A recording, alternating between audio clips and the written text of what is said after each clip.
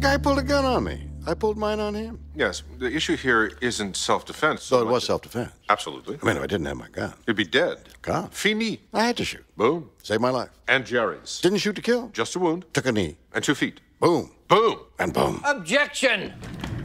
You think this is funny? Funny.